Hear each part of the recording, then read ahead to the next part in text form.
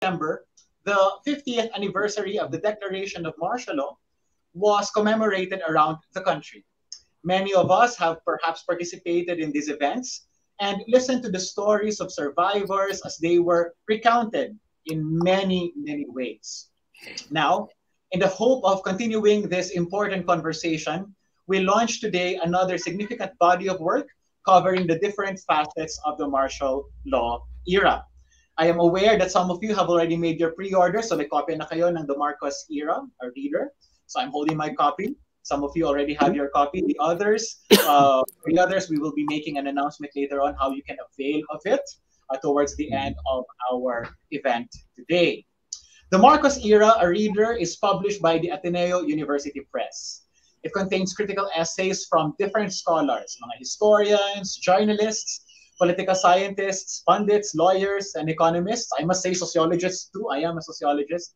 Across generations about the collective assessment of Ferdinand Marcos Sr.'s regime.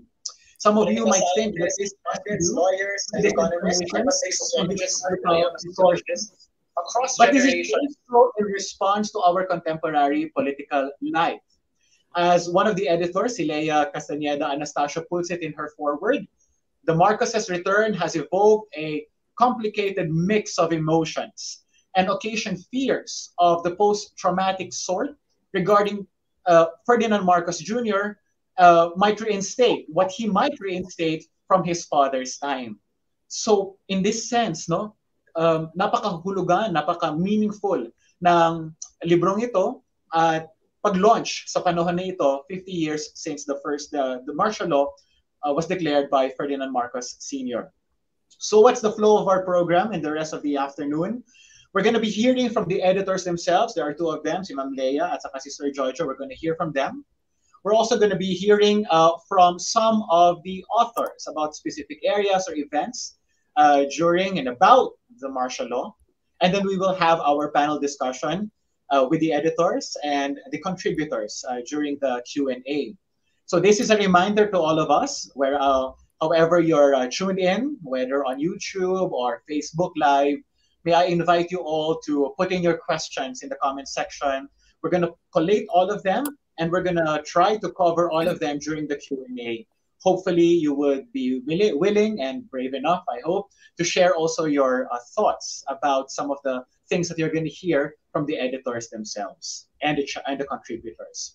Let's begin with the editors. We've got two editors. The first one is Ma'am Leia Castañeda Anastasio, who is a legal historian. We're going to hear from her first in the Philippine bar examinations.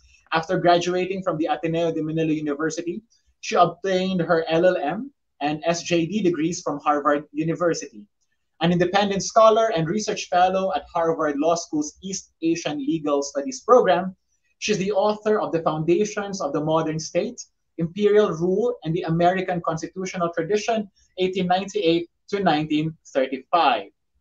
Ma'am Leia, would you like to go ahead now? Thank you, Jail. So greetings, everyone. Good morning from my end. Good evening, good afternoon, wherever you are in the world while viewing this book launch. I'm very happy and honored to be here, and not just a little incredulous that this day has finally arrived. So from a marketing perspective, like Jail said, we probably couldn't have timed this book's publication better. By itself, the 50th anniversary of an event as momentous as the imposition of martial law, which inaugurated one of the most dramatic, traumatic, and transformative periods in Philippine history, demanded remembrance and reflection. More commercially fortuitous, though not politically, was the Marcos dynasty's restoration last May. Needless to say, as Jael has also referenced, their comeback has raised popular fears and engendered fraught questions, altering the tone and stakes of our project. What might otherwise have been a more academic exercise suddenly took on greater immediacy and urgency, more so in the light of the sprouting of alternative narratives, which arguably facilitated the once unthinkable return to power. So what surprised me while working on this collection was how little there was by way of a sustained systematic analysis of the Marcos era, much less a definitive synthesis of it. That dissonant accounts have sprouted is perhaps unsurprising given this paucity. Some of our authors, like Professors Aguilar and Punong Bayan, have offered different theories explaining this lack. And perhaps part of the reason why competing accounts have successfully dislodged what was once conventional wisdom is that no master narrative had been sufficiently articulated and substantiated in the scholarship for the benefit of future generations. Perhaps there was not that much to supplant to begin with. For my part, I confess I learned a great deal working on an era that departs from my earlier focus on the Philippine legal history of the American period. At the same time, the Marcos years were not alien to me. Growing up a martial law baby, and I'm going to date myself here, I have pieced together my own personal experience with the experiences of people I knew, forming a consensus about what was commonly known among our circles, and that functioned as a sort of history. That said, those experiences, some of them, were powerful and formative, mainly my ties to the late Justice Cecilia Munoz Palma and our former university president, the late Father Joaquin Bernas. They piqued my lifelong curiosity regarding the coexistence of contradictories in Philippine law and politics, such as democracy with dictatorship, constitutionalism with absolutism. And this fueled my earlier efforts to trace their origins to the American period. But my story and the article that resulted from it is only a thread in this larger cloth. But by merging with studies of other threads from the Marcos years, we hope to weave an integrated and multi-layered story that begins to address the need for such a narrative. For this anthology is merely a beginning. Like most ventures, we had some sense of what was out there, but didn't know at the outset exactly what we would get. Hence, the conversation as metaphor, which is what we use to describe the book. This captures the fluidity and flexibility of our approach. We began by casting a wide net, knowing that the big picture that crystallizes and the perspectives that inform it will be determined by who shows up. Fortunately, we feel we've assembled a diverse collection that spans the regime's most crucial areas and analyzes the respective topics in depth and detail. Bookended by a foreword and an afterword, the anthology's organization took shape organically from the 18 submissions and is divided into 6 main sections, namely lineages, legal, political, economic, cultural, and legacies. The lineages section sets the stage and scope of our collaborative investigation by taking stock of its subject and the resources available to make sense of his legacy. Manuel Quezon III derives a psychological sketch of Marcos from key phases in his life that provides keen insight into his makeup and motivations, while pointedly asking what it says about Filipinos and our culture that he was shaped by his time and milieu. Surveying the historiography, Filomena Aguilar flags significant works, but more exciting, points the way for future research into the yet untapped Marcos state and personal papers. Quezon's piece quotes Marcos as saying that Filipinos will accept any kind of radical reform provided it is constitutional and legal. In the first of 2 legal pieces, my piece sees this conviction play out in the elaborate constitutional justification devised by the martial law cases for the regime at its birth. Picking up at the regime's demise, Roy Mendoza tracks the mostly unsuccessful attempts by human rights victims and the PCGG to hold the Marcoses legally accountable, their failure caused in part by inconsistent goals and strategies that undercut each other. Sustaining martial law required an existential threat to the state. The 4 political chapters look at the martial law state's allies and enemies. Griselda Yabes probes Marcos's relationship with the military, its role in consolidating his rule, its politicization by its commander-in-chief, and resulting disillusionment and betrayal of him by its more professional elements. Thomas McKenna's piece on the MNLF and the Bangsamoro Rebellion, together with Marites Dangilan Vitug and Glenda Gloria's reconstruction of the Jabida Massacre, devote welcome attention to a neglected area, Mindanao generally, but the Muslim rebellion specifically. Strikingly, Jojo has regards this rebellion as heralding the end of Marcos's rule. Finally, Mark Thompson recounts the emergence of the coalition of elites he wittily terms the aircon opposition, that succeeded in toppling the dictatorship through people power. He tracks their fortunes under succeeding administrations until their eventual displacement under President Duterte, and more decisively with Marcos Jr.'s re-election. Now, to justify extending his martial law powers beyond the immediate emergency, Marcos invoked the need to eradicate the roots of unrest in the country's intractable poverty. This set his development agenda, whose proponents and components are studied by the 5 economic articles. Teresa Encarnacion Tadem profiles the proponents, that is, the technocrats who were this agenda's architects and whose expertise lent the regime credibility in the international community, notably its lending circles. Lisandro Claudio, Eduardo Tadem, and Christian Colliantes analyze particular components: currency devaluation, rural development, particularly rice farming, and population management.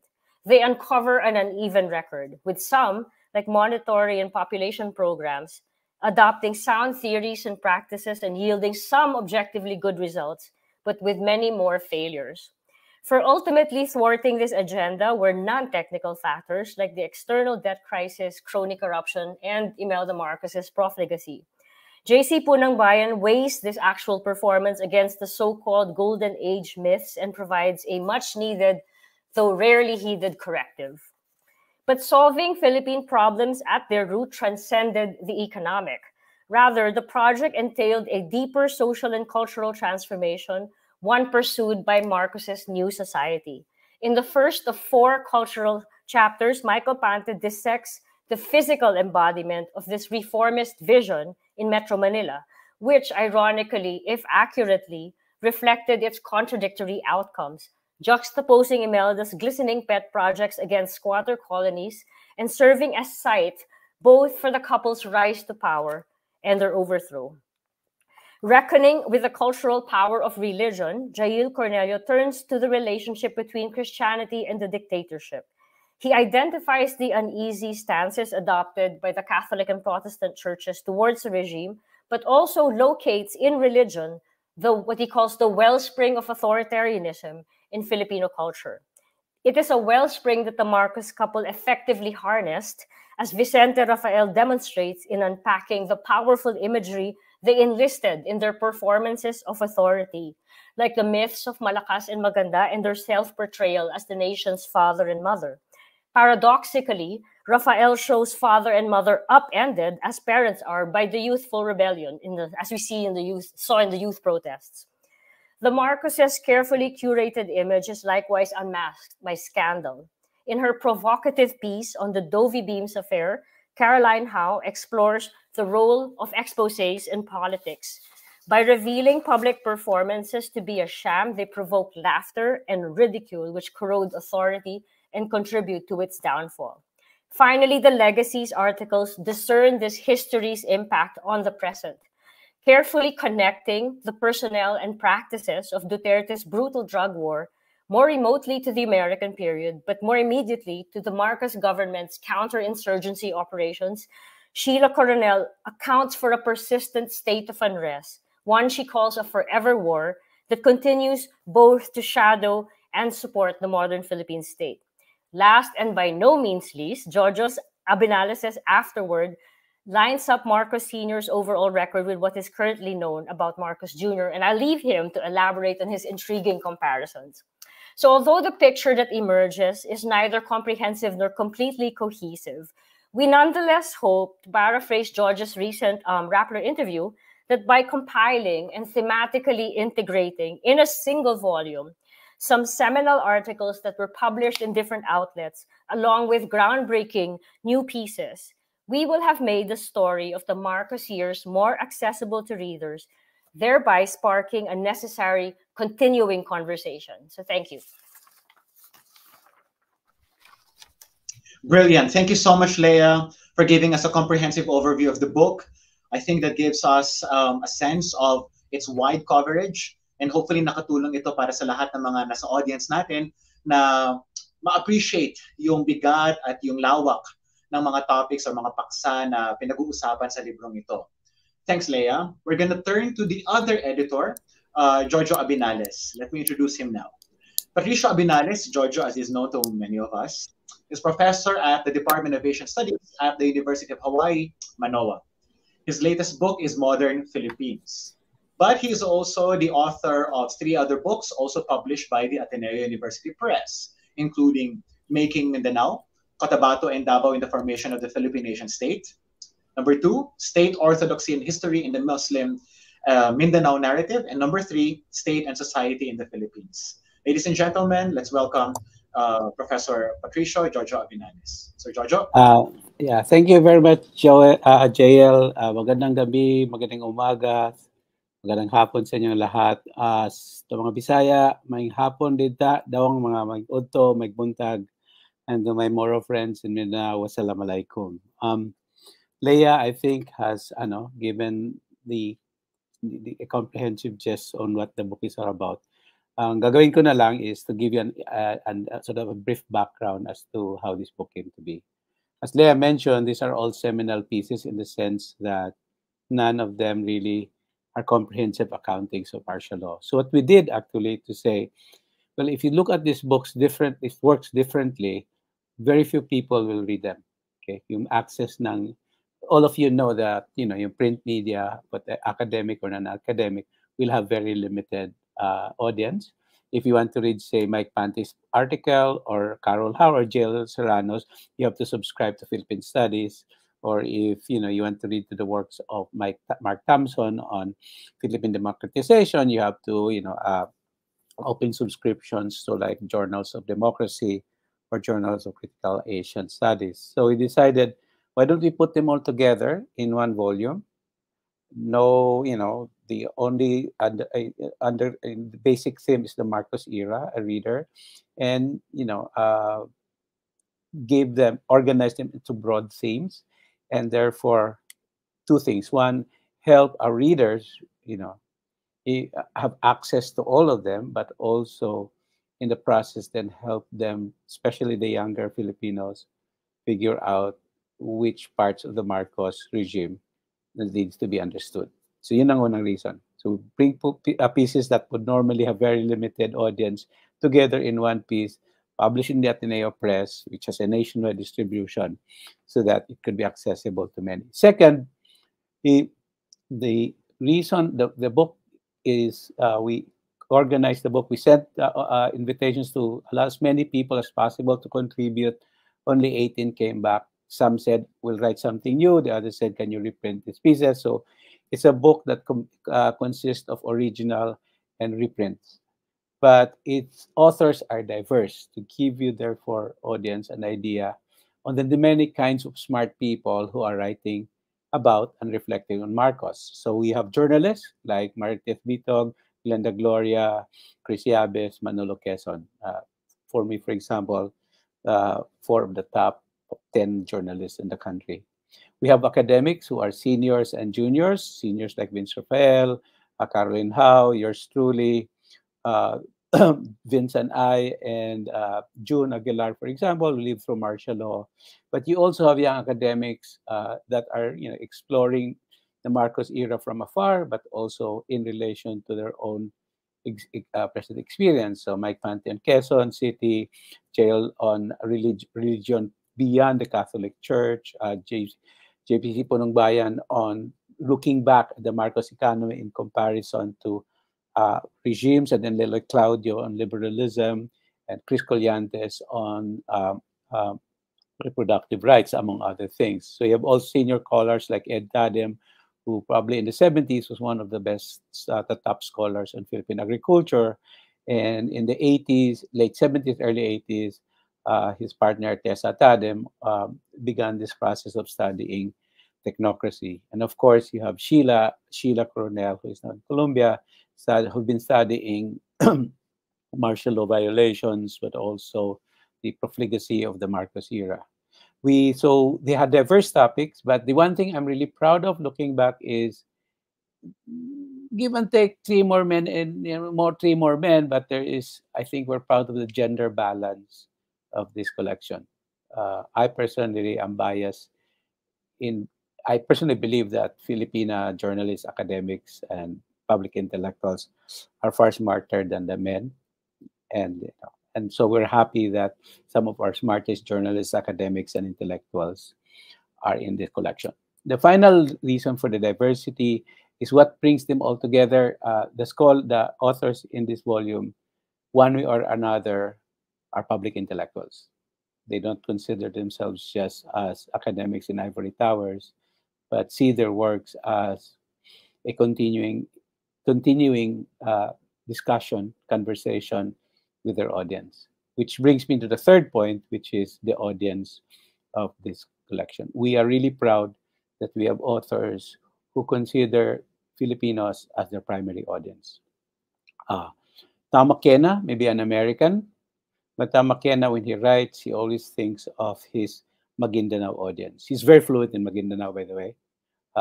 His dissertation on the Maguindanaos during the MNLF rebellion is still incomparable to this very day. So in a certain way, he's American, but he's more Maguindanao than many of us. Same with Mark Thompson, who I met in 1985 as this young guy from Texas who went to Yale and wanted to study the non-communist opposition, ending up with the aircon opposition. If you get a chance to get drunk with Mark, his Tagalog actually is Quezon City, QP Tagalog. Hello, pare. I mean, he talks like that. So he's much more, in the sense, more at home with the Philippines than any other. And even some of the Filipinos I know. And you have people like Carol, Vince, and myself. Carol and I, when we were in Kyoto, we made a pact that whatever we write for a Filipino audience. So I don't give a rat's ass about American audience. For example, in my case, it's always with Filipinos that I write my book to. I think Carol too. And Vince may have, for example, people like Vince and Mark may converse with a wider audience. But the one thing that's notable about Vince and Mark, for example, is that they go home. They go to the Philippines and present their ideas. And like people like Al McCoy, get ready to be criticized and challenged by Filipinos. The final point I'd like to share with you folks is that this is not a definitive, as Leah pointed out, a collection. Rather, it is a collection of seminal pieces, which we hope that in the future will be enriched by two things. One, the problem with the Marcos era, because of censorship and because much of the Philippines was in a constant state of war, a lot of the memories about martial law are oral. So therefore, that part of martial law that we need to recover, I mean, the stories of our people, the stories of Muslims fighting the military, the stories of soldiers being drafted into the Marcos army to fight Muslims, the stories of young students from University of Visayas, University of Philippines, Ateneo, the non-edu one, the non-leaders one, suddenly finding themselves in the guerrilla army, people ending up as Saudi workers because they had no jobs here, or people in the urban poor, who've been moved around, forced around because Mrs. Marcos decided to make Manila the city of man, as it were. These are the stories that we still need to collect. And hopefully these stories and this collection will encourage young scholars, Michael Panty, historians, to write a definitive, comprehensive history of martial law. Maraming salamat, dagang salamat sa inyong tanan. Mayang gabi. Salamat kayo, Sir Jojo, and thank you for giving us the backstory and all your motivations and intentions for gathering the different scholars and journalists and public intellectuals that constitute this important volume. So maraming salamat for that. We are now receiving many comments via Facebook Live and our YouTube channel. Thank you so much. Please keep them coming. We're going to entertain them shortly during the Q&A.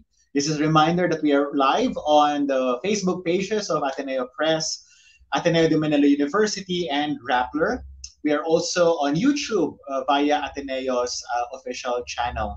Again, this is a reminder and encouragement to all of us to please don't forget to put in your questions and comments. We are already seeing and compiling all of them. I am already seeing on Twitter questions about its availability, for example. We're going to be giving you answers towards the end of our event. So maraming salamat sa mga editors natin, kay Leah at kay Jojo. Now, in the next couple of minutes, we're going to turn to the contributors themselves. We're so privileged to have about 3 contributors to explain to us their narratives, their stories, their contributions to the conversation, as it were. We heard the word conversation a couple of times from Leah and Jojo. And let's now hear from the contributors themselves. Ano yung mga ambag nila sa conversation na ito? We have 3 contributors, one historian, one journalist, and one economist. Simulan natin kay Michael Pante. Si Michael Pante ay isang associate professor sa Department of History sa Ateneo de Manila University. Siya rin ang chief editor of Philippine Studies, Historical and Ethnographic Viewpoints. He's the author of A Capital City at the Margins, Quezon City and Urbanization in the 20th Century Philippines, published in 2019 by the Ateneo de Manila University Press. Michael, it's your turn. Maraming salamat, Jail, at maraming salamat sa mga nanonood sa atin ngayong hapon. And I also want to take this opportunity to thank Leah and Jojo for including me in this very important project. Ngayon, yung chapter na meron ako dito sa librong ito, I titled it Metropolitan Trauma. And I want to just say that the inspiration behind this title was from the scholar Nefertita Diar. And I want to begin this short talk by reading a portion of the chapter that I lifted from Nefertita Diar. And so I quote Tadiar. You can see it on page 329 of the book. I quote Tadiar, "In the 1980s, the running joke went, gas, rice, sugar, everything is going up. The only things coming down are panties." So medyo nakaka-relate pa tayo dahil sa kasagsagan ng inflation itong mga nagdaang araw at magpahanggang ngayon, okay, nararamdaman pa rin natin 'yan. So parang hindi nawala yung martial law. But then again, I also want to I try to juxtapose, okay, this oppression of women, okay, by looking at other instances of oppression. And I try to compare that with a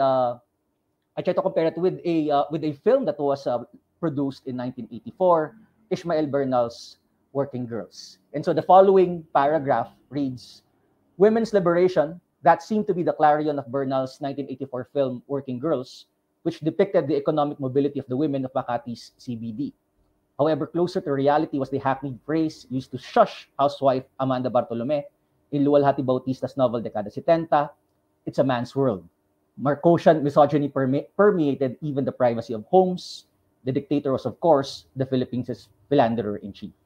And so my chapter in this book is filled with a lot of these allusions to popular culture in the martial law era, as well as other social aspects that were part of Metro Manila, okay, under the martial law regime. Normally, when we read materials, academic works about the martial law period, especially focusing on Metro Manila, we tend to have a kind of dichotomous picture. Okay, on the one hand, we have Imelda's splendor, the gigantic architecture, the edifice complex, and the corruption involved in all of it. So on the one hand, you have that. Okay, since Imelda was the governor of Metro Manila at that time. And then on the other hand, you have poverty. Okay, you have you could even say para may stark contrast, okay, between Imelda's figure as a woman vis-a-vis the figure of the woman of another Ishmael Bernal film, Insyang. So urban poverty, prostitution, slums, criminality, and all that. Yes, I also tackle those things, okay, in my chapter. But at the same time, I also want to see what was the things that were happening in between. Okay, in the same way, I also don't want to sanitize a lot of the bad things that happened in Manila, Metro Manila at that time. Pero maganda rin pag-usapan yung mga bagay-bagay na kaya hindi masyadong makukulay, the black and white. And so I divide my chapter into 7 parts. First, I tried to look at the formation of the metropolis under martial law. Metro Manila was formed, established as a juridical entity in 1975, which now includes those 16 cities and 1 municipality that we now call the National Capital Region. And it's followed by the section talking about Imeldific domain. So we are all familiar with that. CCP, okay, the boutique hospitals, Nayong Pilipino, the entire edifice complex. But after the second section, I proceed to narrating some of lesser known aspects, the not so serious side of Metro Manila during martial law, such as the third section, which focuses on soundscapes and nightscapes. I try to include into my discussion how the VST and Company was a crucial element in understanding Metropolitan Manila, how original Filipino music, or OPM, helped sanitize the regime. Okay, but at the same time, these soundscapes had to compete with other forms of sonic elements in the city, such as the roaring of the trains of the LRT, or perhaps other elements that hounded the senses, like the smell of piss in the city's pockets of sleaze, nondescript buildings, beer houses, coexisting with Bible study sessions, takatak boys yelling cigarillo, juicy, stuff like that. And then the next section proceeds to looking at the fragmented metropolis, how Metro Manila was not just Manila. Yes, Manila was the dominant city, but there were other cities involved. What about cities neglected in the narrative, such as San Juan, okay, where the G liner, also known back then as Gapang liner for its glacial pace, how do we include that in the narrative? How did it compete with the Love Bus? Why did people call tap water back then Nawasa juice? Or what about the pockets of dissent in Cubao? And then the preceding section rather, I look at the scenes behind the glitz and glamour. I look at Tatalon, I look at Smoky Mountain, the workers' strike at SM, the Constitution Hills, which was eventually named Batasan Hills, and how it became, ironically, the biggest slum area in the city. But of course, I don't neglect the pockets of unrest, the first quarter storm, the Diliman Commune, the University Belt being turned into a battleground, the geographic clustering of these schools, all of which were just a pillboxes throw away from Menjola, which we are all aware was one of the key flashpoints of a conflict between the Metrocom and student activists at that time. And then I end with, of course, EDSA, part of Metro Manila, and how it figured in the downfall of the dictator. To end my short talk, I want to quote once again Nefertiti Tadyar. As Tadyar puts it, Metro Manila is traumatic in two senses. It is a traumatic experience, and it is the product of the historical trauma of martial law. Maraming salamat sa pakikinig, and I hope you get yourself a copy of the book. Maraming salamat, Mike. What an apt way to end your presentation. Metro Manila as a traumatic experience and a product of our historical trauma. Maraming salamat for that powerful reminder from a historian, that is Mike Pante. Pakinggan naman natin ng isang batikang journalist. Marites Vitug is one of the Philippines' most accomplished and awarded journalists, widely recognized for her reportage on politics, justice, and security. A best-selling author, she has written several books on Philippine current affairs, the most recent of which, I'm very sure you're aware of this, is Rock Solid, How the Philippines Won Its Maritime Case Against China, published by the Ateneo Press in 2018. Of course, she's the editor-at-large of Rappler, a leading news website, and former editor-in-chief of Newsbreak, a pioneering investigative magazine. Mama Marites, your turn. Hi. Hello, good afternoon to everyone. First, a word of thanks to our editors, Jojo Abinales and Leia Castañeda Anastasio. They are giving our story on the Jabida Massacre a new lease on life, reaching out to a wider audience, especially the younger generation who may not have read or heard about these gruesome killings that then President Marcos and his select group of military officers tried to keep secret. A friend and colleague, Glenda Gloria, and I wrote this in 1999 when all of us were much younger, untouched by COVID. This was the opening chapter of our book Under the Crescent Moon, Rebellion in Mindanao, which was published a year later in 2000. The original publishers, the Ateneo Center for Social Policy and Public Affairs, and the Institute for Popular Democracy are no longer around, and the book has been out of print for ages. So what a thrill that our chapter in the name of honor is once more seeing the light of day in this timely book, The Marcos Era, a Reader. It is a useful guide in remembering, like a memory map. So what was the Jabida massacre all about, and why is it important? If the Plaza Miranda bombing in 1971 stoked the fires of protests in Manila and elsewhere, the Jabida massacre of 1968 was the spark that lit the Muslim rebellion, the embers of which we are still seeing today. But this chapter in the annals of our history will continue to have missing parts. At the time Glenda and I were doing our research, the major actors were already dead, but we were able to talk to senior military officers and men, both retired and in active service then. We were also able to interview some civilians who were part of the group trained by the military, including a survivor of the massacre, Jibin Arula, who passed away in 2011.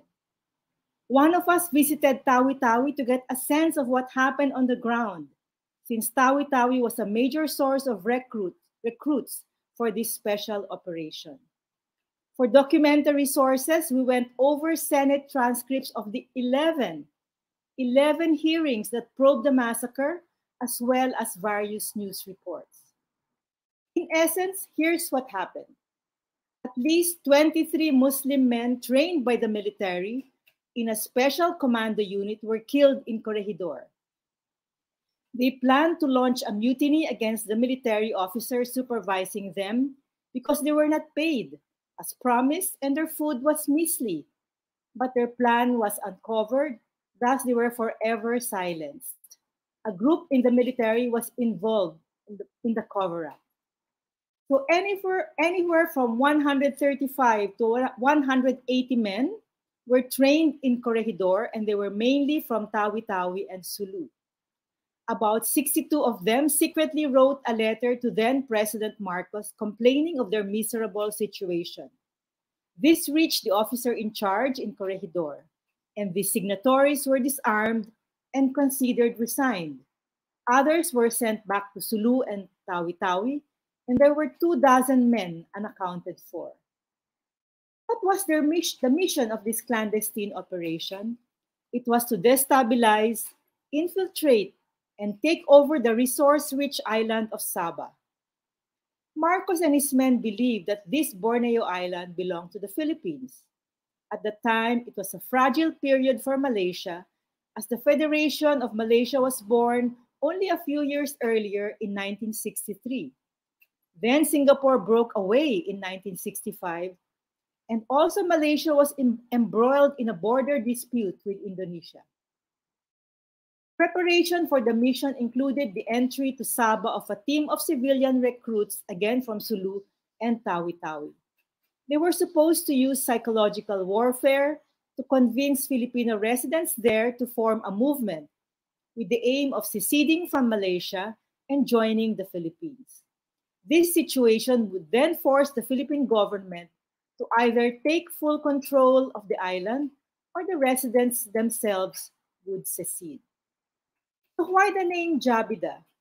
Jabida is the name of a beautiful woman in Muslim lore.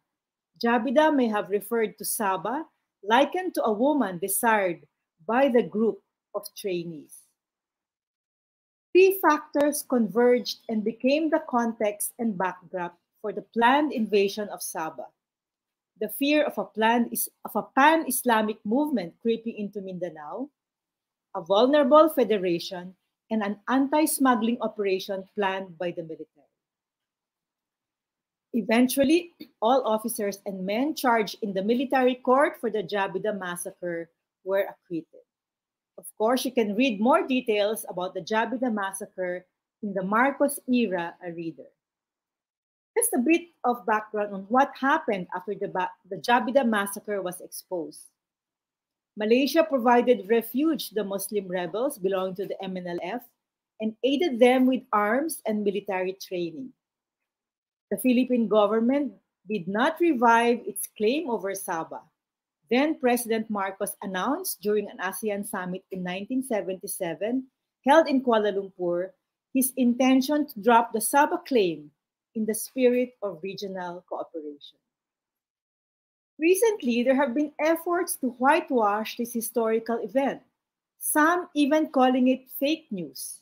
I wonder who would benefit from this campaign. Clearly, the Marcoses. They stand to gain if we erase the Jabida massacre from our history. It would be like killing our memory. Thank you for listening, and I hope that you all get a copy of the book. Bye. Thank you. Maraming salamat, Marites. Not yet a goodbye kasi babalik ka pa during the open forum. Huwag masyadong magmadali, right? But thank you so much for reminding us of what happened during the Jabida massacre and in the wake of this unfortunate and really tragic event in our history that has already been labeled as a fake story or fake news. We're going to come back to the whole point of fake news later on during the open forum. We're getting questions regarding that particular point, which again is a reminder to us all and encouragement to us all. Kung may mga katanungan po kayo or may mga comments or may mga thoughts, please feel free to share them with us via our Facebook Live or YouTube live stream. Our colleagues are already collating them in preparation for our open forum immediately after our last presenter. We turn to our last presenter, walang iba kundi si Dr. John Carlo Punongbayan, colleague and friend of mine, and an economist. Many of you might be very familiar with his writings and are actively engaging him on social media. Si JC ay isang assistant professor at ang director ng graduate studies sa UP School of Economics, UPSE. He's also a regular columnist of the online news site Rappler and co-founder of Usapang Econ, a group of economists advocating economic literacy in the Philippines. His first book, False Nostalgia, The Marcos Golden Age Myths and How to Debunk Them, is forthcoming from the Ateneo Press. JC, your turn. Thank you so much, Jail, and good evening, everyone. First of all, I'd like to thank Jojo and Leia for roping me in this very timely and significant project. For a young academic like myself, it's a dream come true to join this anthology alongside many of my academic, journalistic, and literary idols and heroes. For the Marcos Era reader, I wrote about the Marcos Golden Age myths. You will know, of course, that this is a huge body of narratives that attempt to characterize the Marcos years as no less than the country's golden age, a time of unprecedented prosperity and growth. And these narratives have played a colossal role in the political comeback of the Marcoses over the decades, culminating in the historic win of Marcos Jr. in May. But these myths are totally at odds with the economic record, as manifested in the huge corpus of data and the studies that have been written by economists and analysts before.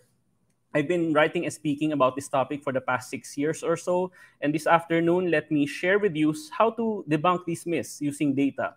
And I'll also draw some emerging parallels with the economy right now under the time of Marcos Jr. So I have a number of slides to just, yeah. Can we flash? There we go. Thank you so much. So Marcos Golden Age myths. One of the most prominent myths out there is that the country was the richest, actually the richest in Asia during martial law. But when you look at the economic record, actually even as early as 1965, other countries were already richer than us in terms of GDP as well as GDP per person. And over time, the list of richer countries has only grown, and this only attests to the fact that actually we have lagged behind significantly in the region over the decades of martial law. This graph illustrates that point as well. You can see how flat the increase of per person incomes in the Philippines has been compared to other ASEAN countries. to the point that actually Malaysia overtook us as early as the late 1960s, Thailand in the mid-1980s, as well as Indonesia in the late 1980s as well. So only Lao PDR, Vietnam, Myanmar, and Cambodia are poorer than us now. Apologies for my dog, which is having her zoomies right now. But you can see just how much we have fallen behind in the years during martial law. So we have to ask the question, how come we lagged behind when in fact we were the leader of Asia back in the 1950s and 1960s? We also experienced the country's worst post-war recession during martial law. GDP actually went down by as almost 14% in 1984 and 1985. That is actually still the worst economic crisis that we experienced, even beating the decline due to COVID-19, because in 2020, the economy plummeted by just 9.6%. During martial law, we also saw record unemployment as well as underemployment. 1 out of 3 people in the labor force were underemployed. So basically, they were not content with the wages and salaries that they were getting, and they wanted to work more or needed an extra job just to get by. Because of the poor labor market conditions, the share of OFWs in the population grew by more than 9 times from 1975 until 1983. Including actually my parents who went to the US in the aftermath of the Marcos dictatorship because of the poor labor market conditions. It took us 2 decades to recover from the economic downturn wrought by martial law. So in 1982, GDP per person peaked and it dropped significantly, and we did not recover the same level until 2003, or more than 2 decades later. Imagine just how high per person incomes could have been if we had not experienced the downturn due to martial law. So this is called the lost decades of Philippine development. Another prominent myth is that the peso was very strong against the US dollar back in the day, as strong as 1.5 or 2 pesos per US dollar. The peso was strong, but in fact, it was not as strong as 1.5 or 2.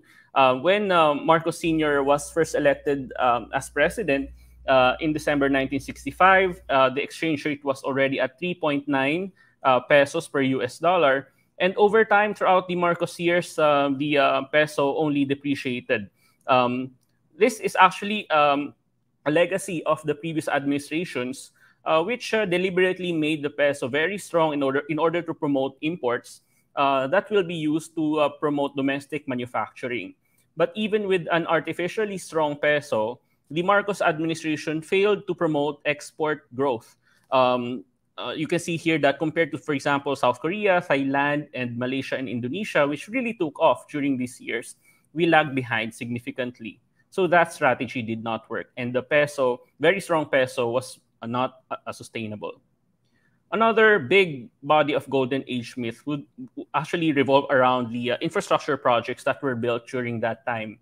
But many were actually not very productive, and many were outright wasteful, as found by UP economists in their seminal white paper back in 1984. And many of these projects were designed to secure a political constituency, to get a commission, or to corner a contract. And many were used as a vehicle for private gain, whether pecuniary or political. But the more important point when you talk about the infrastructure projects is that many of them were built on the back of the irresponsible debt accumulation of the Marcos administration. So between 1965 and 1985, the Philippines' total external debt grew by $23.52 billion. So you can just imagine how difficult it was to repay all of that, and it took us decades to do so. In 1983, it came to the point that we declared a debt moratorium, basically telling the world and our creditors that we could no longer pay our debts.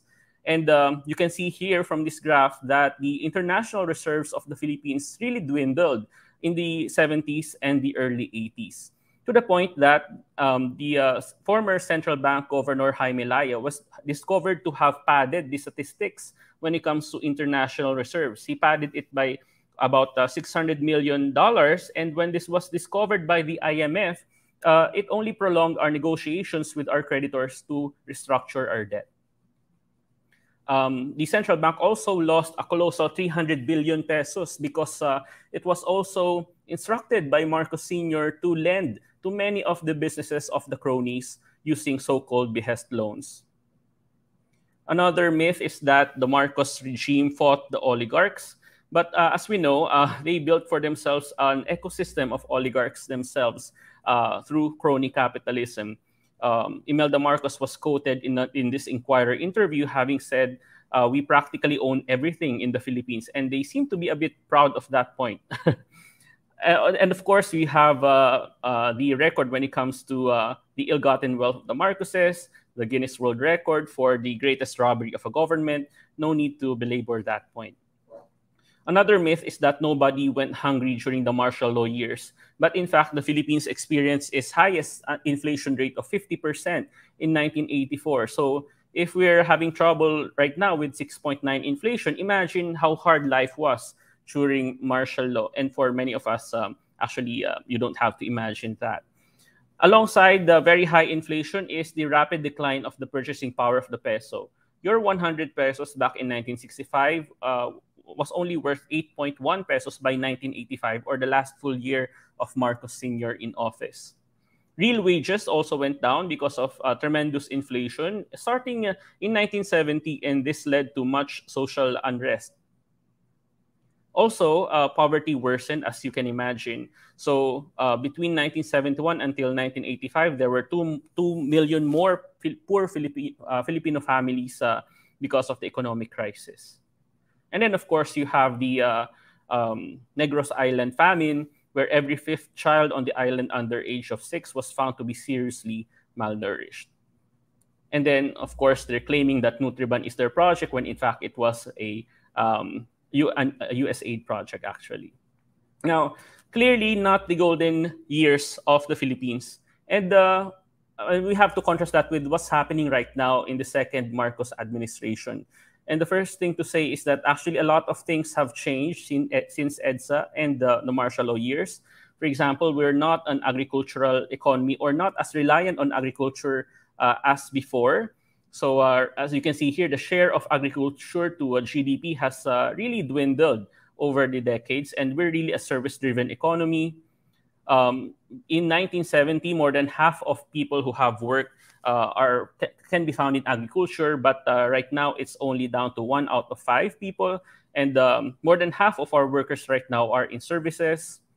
The middle class has really ballooned over the years, and the proportion of poor families has dwindled, but you can see as well the rising share of vulnerable people in our economy. But the middle class, for example, is almost half of the number of total households in the country.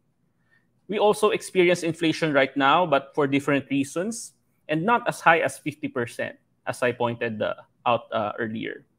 And the debt actually is a lot more manageable right now, insofar as it's really mostly domestic loans, domestic borrowings compared to external debt. But actually, we can already draw some parallels between Marcos Sr. and Marcos Jr., where the economy is concerned. For example, both of them have emphasized agriculture issues. Marcos Sr., his policies, for example, the NFA, Kadiwa, Nutriban, all of these are having a comeback with the Marcos Jr. administration. The oligarchs are still around, as well as their descendants. The reliance on technocrats, the president is very proud having hired some of the best and brightest. In fact, that's that is what he's saying as one of his achievements in the past 100 days, in the first 100 days. Heavy use of disinformation, historical denialism, as well as propaganda, and then the luxurious and ostentatious lifestyle. So there are several parallels that you can already draw from, draw between Marcos Jr. and Marcos Sr. But of course, we should never forget what had happened in the first Marcos administration. That is a subject of my chapter in the book. So please read that. As Jael mentioned, I have an upcoming book in February all about the Marcos economy. So please watch out for that. I have this newsletter where I try to chronicle the what's happening in the Philippines in the second Marcos administration, the Never Forget Diary. You can subscribe to that. We also have something in Usapang Econ podcast. We have episodes about martial law economics. And then on Twitter, let's continue the conversation there. Thank you so much. Galing. Maraming salamat, JC. Very accessible, very comprehensive, and I can imagine many of those in the audience will be very excited to read your chapter as well. Maraming salamat, JC. All right, maraming salamat kay Leia, kay Jojo, kay Marites, kay Mike, kay JC. Thank you so much. Really, I know that it took us a while to get together, and finally we are here. Compiling the book and all the volume and all that. Maraming salamat really for all these contributions and the conversations that we're having today. We've got time, about 20 minutes or so, for our open forum. We are collating all the questions right now and the comments from YouTube and Facebook Live. So those of you who are tuned in right now, may I encourage you, we want to encourage you to put in your questions and comments. We are collating them and we want to discuss them. Especially including the negative ones. I'm getting some feedback also on social media. I'm going to be raising some of them to our panelists. Let's start with the editors. Sir Jojo, Ma'am Leia, I heard the word, and we heard the word conversations quite a lot, in the past hour, since we began our book launch. What sort of conversations did you have in mind, when you brought us together, the different contributors? And what do these conversations mean and look like beyond this edited volume? Napaisip ako dun sa tanong na yan, Sir Jojo, Ma'am Leia, precisely because of what JC has done just now. Really, he presented us with facts, right? Debunking the myths with facts. Are the conversations that you have in mind really just about the presentation of facts? Or did you have something else in mind? Maganda siguro simulan natin doon, and maybe our audience will also, and maybe Marites and Mike will also have some thoughts on that matter. Leia, did you want to start, or Jojo? Si Leia na lang. Sige, Leia. Leia, you want to start? Yeah, start, okay? And then Jojo. I guess speaking for myself, I'm guilty of being, I guess, one of those people who relied mostly on experience. Like, I grew up during that time, so there was a lot that I assumed that I knew. But I think there was a need for something that was more formal, more systematically presented. So that was the kind of conversation I wanted, with a lot of expertise backing it up and evidence.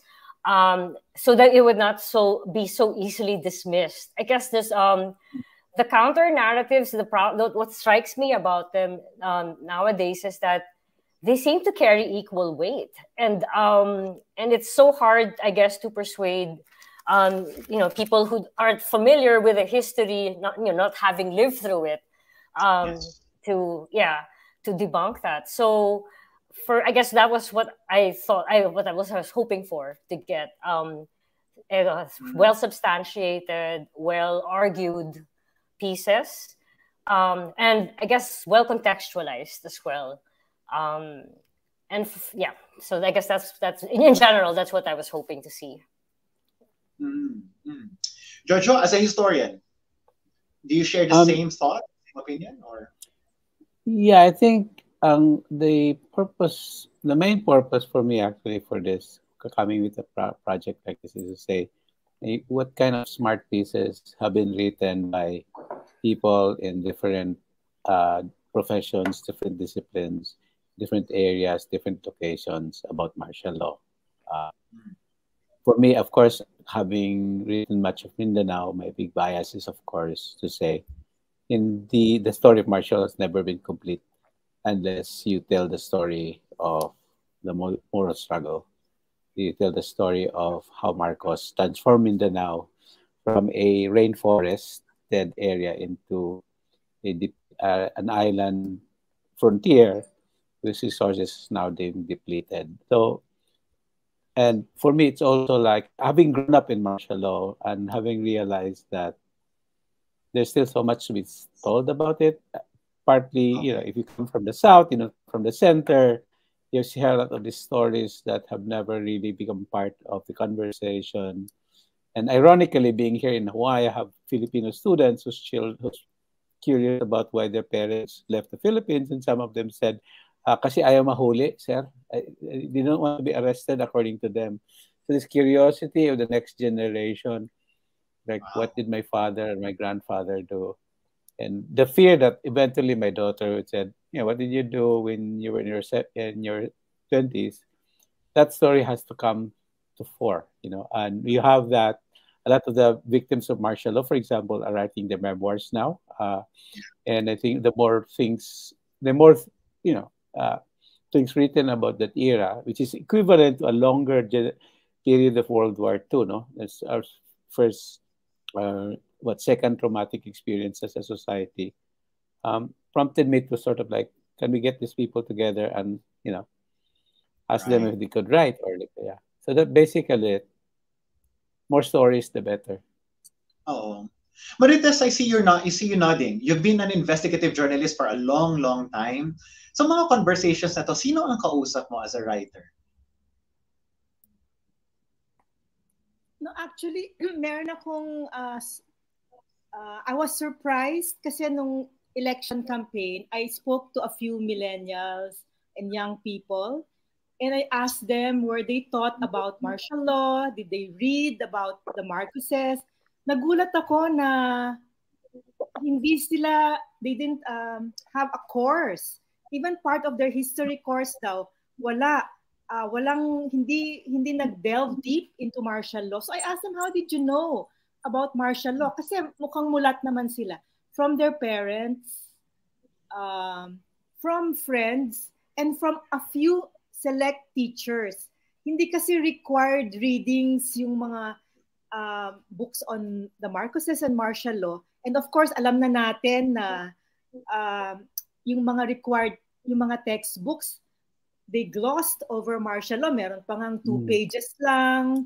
And then yung iba, pinupuri pa. So dun ako actually I was shocked kasi I'm not a martial law baby because I was in college already when martial law was declared. So, nagulat lang ako na hindi nila alam. So, sana we can learn from this and sana mas maging aware yung ating educators. Ewan ko lang ngayon dahil yung secretary natin ng DepEd, hindi ko alam kung priority itong memory, learning about the past and the memory kasi iba naman yung priorities, but I really realized na ganun pala ka-importante. So tuwang-tuwa ako dito sa Marcos Reader. I hope really that students, younger people get to read it, and those who get to read it can use it, can amplify it through TikTok, YouTube, and it's so rich. Napaka-rich ng libro. So yun lang ang hope ko. Yeah. No, thank you for pointing that out, Marites. Kasi meron kasi tayong isang comment dito. Medyo negative siya, almost antagonistic. We can imagine kung kanino potentially galing ito. Sabi niya, nothing interested. Mag-online selling na lang kami. Wala kami makukuha sa narrative lang ninyo. Problema ito ng mga historians. Problema natin ito as public intellectuals. Diba? Na parang may nakikinig ba sa atin? Ikaw, Mike, as a historian, and you belabor the point, you give all the details, napaka-comprehensive ng presentation mo about space, meron ka pang sonic dimension, and so forth. Does anyone listen? Does anyone? Di ba yun yung problema ng historical distortion right now? It becomes an echo chamber in a way, di ba? How would you deal with that, Mike? Yes, yun nga siguro talaga yung problema. We're not even sure if people are listening. And I think meron na talaga nga yung automatic shutdown coming from these people na once they get to hear certain words, certain topics, manner of speaking, or identified with a certain affiliation, institution, pag nakita nila yun, parang automatic it shuts down na kahit ano pang sabihin mo, even how articulate you are, kahit na ang ganda-ganda ng pagkakalatag ng facts mo, 'di ba? One primary source over the other, it doesn't really matter. Parang once na alam nila na you are part of the other camp, it parang ma-shut down na. So I guess I don't know if this will be a successful attempt on my part, but I think that's one of the reasons why I tried to be as non-academic doon sa chapter ko, which was to present other angles. Kasi pag kunwari, I give them the usual first quarter storm, yung mga rallies, etc. Parang ano na yun, automatic na yun sa kanila na, hindi kami makikinig. And so I tried to include in my discussions yung mga bagay na hindi masyado napapansin, like for example, OPM, and how the Marcoses utilized OPM as a way to legitimize the regime. So baka ganun, kung kunwari, I begin with something na hindi masyadong quote-unquote political, maybe they will begin to listen. Hopefully. Wow. Galing na. That's a very useful strategy. Medyo napaisip din ako doon. Kasi I work in yung contribution ko is really about religion and politics and how religion is really deeply implicated in all of this, diba? And sometimes religion, church, they also echo all this, sometimes this historical distortions, lalo na dun sa mga certain right-wing pastors or even ministers, no? And presenting them with facts, as JC did just now, sometimes does not work. Or does it work in your case, JC? Now, okay, actually, ito po yung mga graphs, ito yung mga tables. Does it work, yung ganon? Sometimes I wonder if presenting people with facts is the best way to deal with distortions. Yes, Jail, struggle ko talaga yan.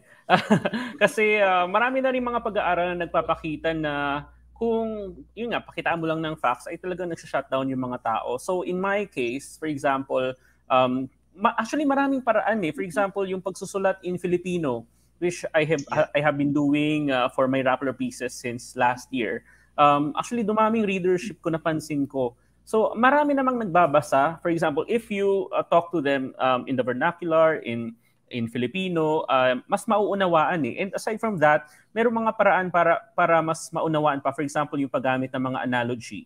For example, yung inflation. Paano mo ipapaliwanag yung inflation? Pwede mong sabihin na hindi mo sila sasabihan ng mga statistics per se, pero for example, lumiliit yung pandesal.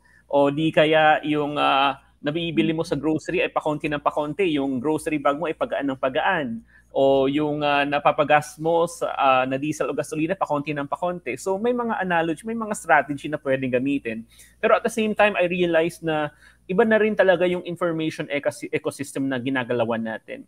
So nandyan yung algorithms na talagang sila ang nagdidikta kung ano yung man nakikita natin sa mga feed natin, sa TikTok, sa Facebook, sa kung ano man.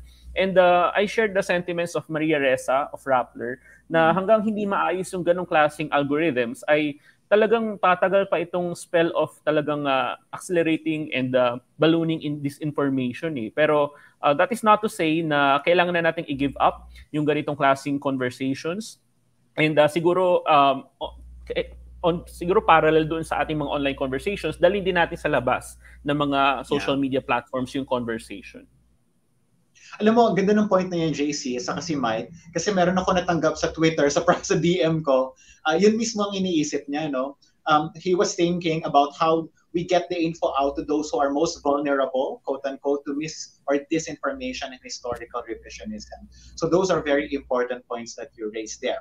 May follow-up question para kay Sir Jojo. Sir Jojo, ang follow-up question, in your Rappler interview, you said, never again will not work anymore. But does the book, by bringing together these different perspectives in one volume, not a never again approach? Hindi ba parang you're contradicting yourself? I think kung tamang pagkaintindi ko dun sa tanong niya. No, when I explained it to John Ellis, that the slogan of never again, if applied to Bongbong Marcos, will not work. Kasi the situation has changed. No? In fact, ironically, this is a very stable political system now. It's a system that's dominated by political clans. Okay, this is the exact opposite to what his father wanted. Diba? So dun sa afterwards, sabi ko, the Ferdinand I was fighting for a centralized state, which did him eventually. But Ferdinand II is comfortable with and within a weak state. So yun yung context. Sabi ko, the never again now has become decentralized. it has to have crisis has to come from the local level when political clans either kill each other or are challenged by reformist and revolutionary forces. So that's the point. The second, but in this book, however, is to also show na yung 15 years of martial law has its own distinct history that we haven't really completely studied yet. Kasi, yun nga, wala pang textbook. But also, ngayon lang lumalabas yung mga data na hindi accessible sa panahon namin, no? Marites, sila Marites were, when they were at Business Day, they always had to toe a fine line. I remember this, eh. You know, you have to read, when you read Marites Vitog in 1982-83, you have to really figure out what is he trying to say. Kasi ina-arresto sila ni Enrile. Yung mga women journalists were subjected by, you know. Pero ngayon, marami nang lumabas. We can more talk, there's more data now there to talk about the Marcoses. Now, if that person is not interested, mamimili na lang siya, I don't care. Because there's already another, 80 million Filipinos who might be interested in it, di ba? So para sa akin, itong libro na ito is, personally, it's my dealing with my past. Okay? I grew up under martial law. I was a freshman when the Marines occupied UP in 1972, and I think I was in EDSA jumping on Kentucky Fried Chicken when news came that Marcos, you know, ran away when we all started breaking down. So I am, in a sense, like Marites, this is our generation's way of remembering it and say, kid, you want to talk about martial law? This is what we have so far. So yeah, it's not related at all to Never Again, because again, that Never Again thing, you younger generation have your own slogan. But we're not going back to the dictatorship because there's no polarized politics. The church is all bought. The church hierarchy has been bought by Gloria Arroyo. The military is comfortable with its money and funding. And the political clans are in power. So, ibang condition ngayon, JL. Eh. It's a slogan that we not use. Oo nga po eh. To be honest about it.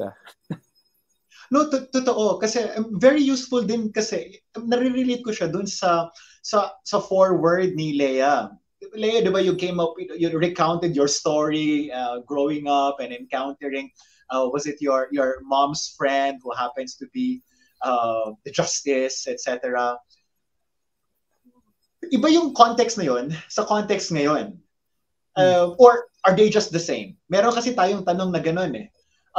Is the geopolitical context that we are in today the same as the geopolitical context that you were in your time when you were growing up? Yes, tanong yan ni Balbuena, how similar are world geopolitical events during the Marcos era to today's landscape, or maybe even local geopolitical events? Well, offhand, I guess the biggest difference would be the Cold War, right? And how that gave Marcos a lot of support from the US that probably they don't care as much about what's going on here because there's so much going on internally in the US now. The US is not what it was. And then, of course, there's the Ukraine, and there's so many other things happening in the world. So, yeah, I guess that's just offhand, it's very, very different.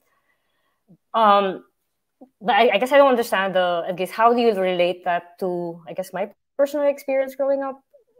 Yes, well, in a way, kasi di ba sinasabi ni Giorgio is that Never Again cannot work today because of the different geopolitical conditions that we are in today. Maybe the young people need to come up with their different slogans.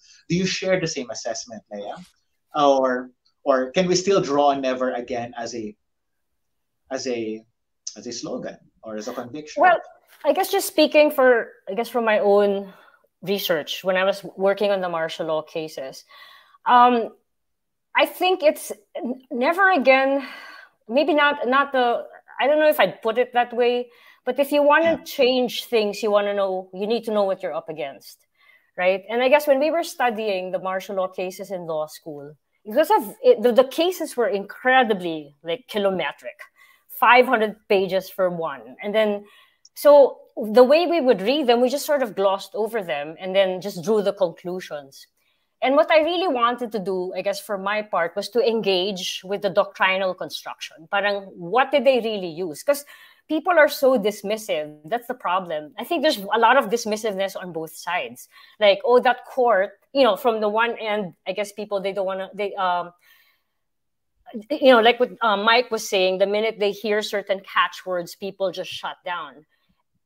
By the same token, I think when certain arguments or, certain initiatives are studied from the Marcos era, there's this tendency to also say, well, they're all corrupt, so that was all wrong, right? So I think that's why I like Leloy's piece about currency devaluation and actually, the good sides of it, because I think you need to be fair about what you're assessing. And I think in the martial law cases, what I found, I guess, was just the legal strategy behind it. And there's actually a lot of, it's not as crude, I guess, as what people would imagine. Parang there's a certain imperative that the law exerts that you need to sound, coherent within it. So within, there's certain checks on that. And I guess I was really interested in how it was argued. And from that, I think because the problem, with law especially, I think sets the conditions of, I guess, contest in our society, of negotiation, of debate.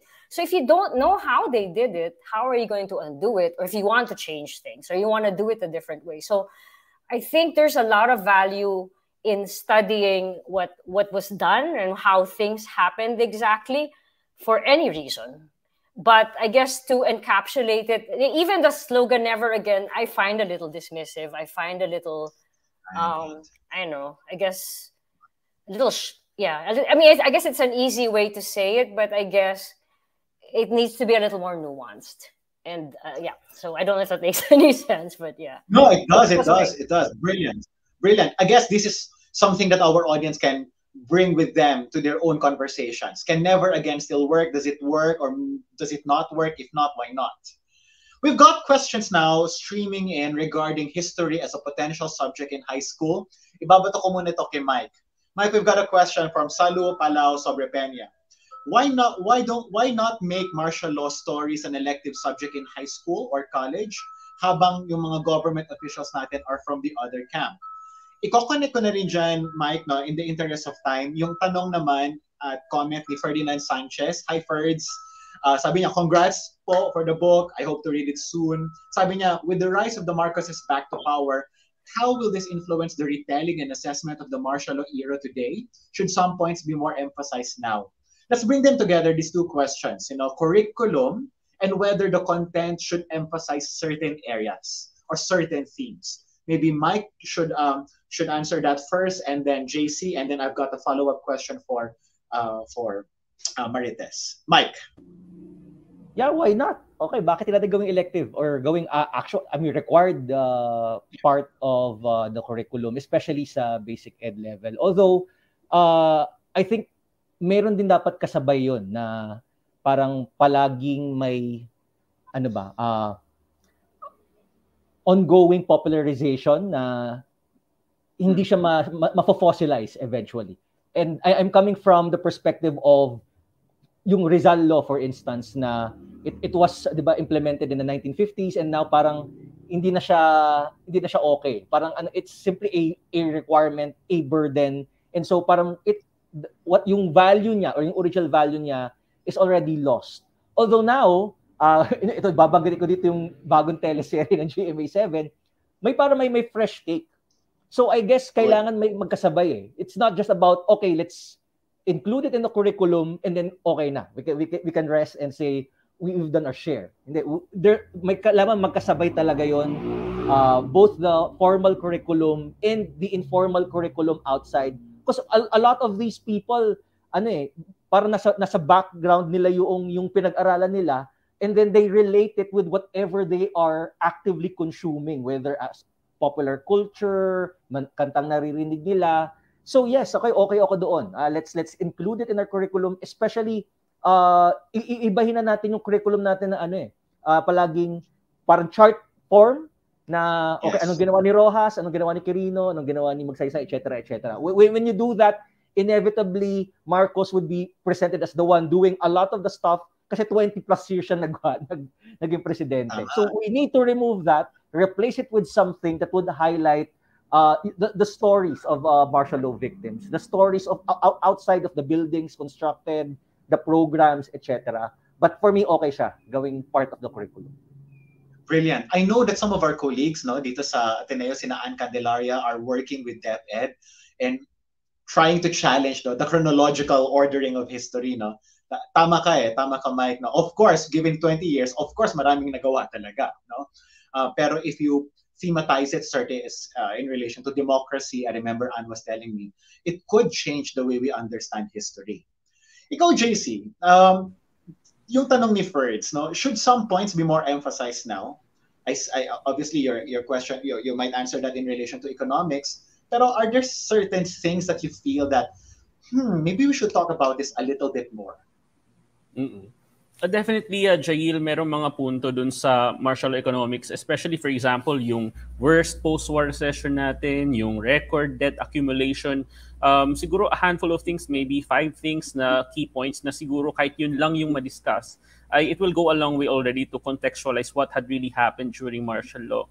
Pero siguro gusto kong balikan din yung tanong doon sa curriculum. I'm happy to share that actually martial law economics is already an elective sa UP School of Economics. So we have already been offering this to junior and senior students. And in fact, when I had the opportunity to teach this back in 2017, marami nagsabi, ang gaganda ng feedback na parang ganun pala.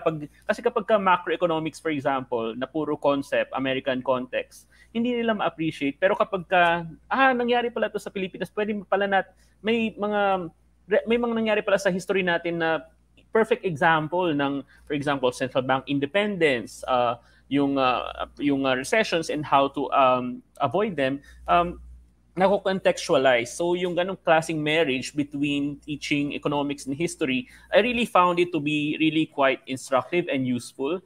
And ayun, sana mapalaganap pa. Especially, well, I'm not sure kung okay nang ituro ang martial economics sa high school level as part of the curriculum, pero siguro may paraan para isama din yun sa high school level. But why not? Why not, JC? Why not? Definitely, why not?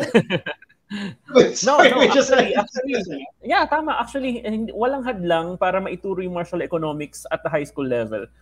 Pero tulad ng sinabi ni Marites, ito ba yung panahon or parang willing ba yung mga kinauukulan na isama iyon? Anong struggles, ano yung political economy, gaano kadali or kahirap isama yun sa curriculum? Yun yung next questions doon. Kaya nga napapaisip ako na parang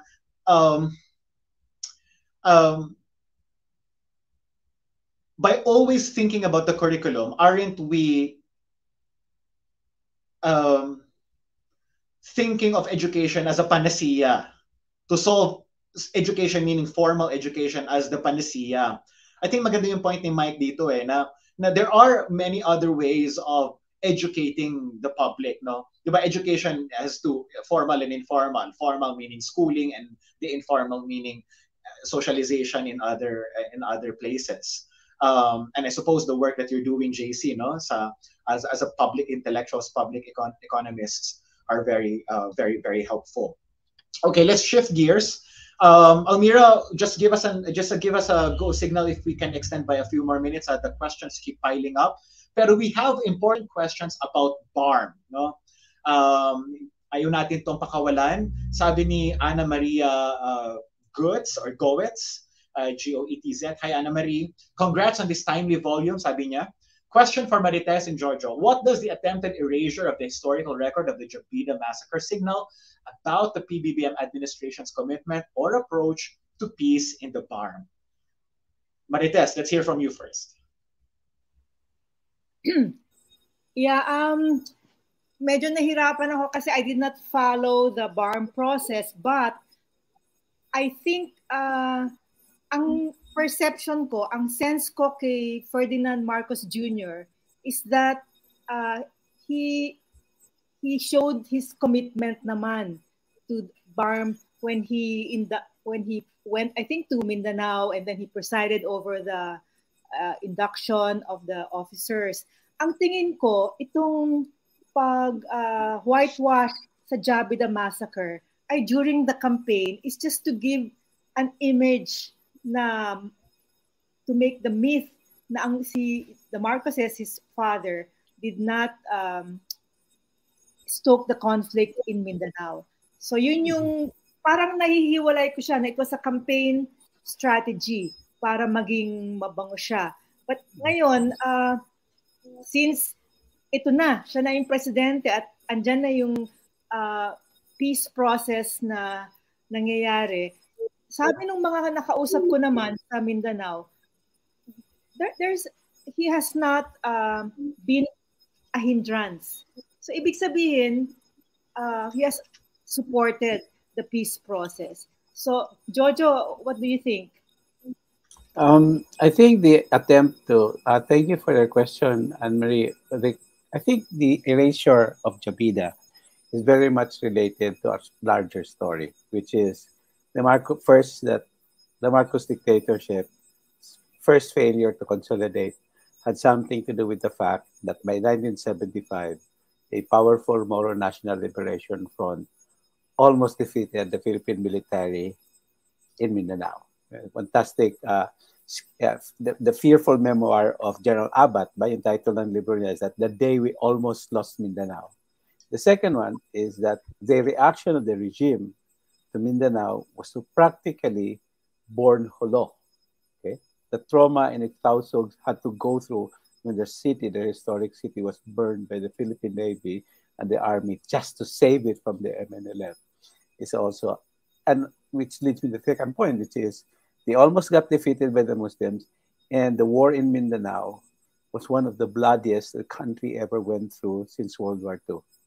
We're taking about 50,000 killed, over 1 million people, I think, at that era, displaced. No, so it remains a very traumatic event in the history of Filipino Muslims, okay, and even up to now, actually, when I was doing fieldwork sa Mindanao in 2008, I asked people sa Cotabato, ano ho yung imagination niyo ng national state? And sabi nila, well, the national state is this guy in uniform shooting at my children.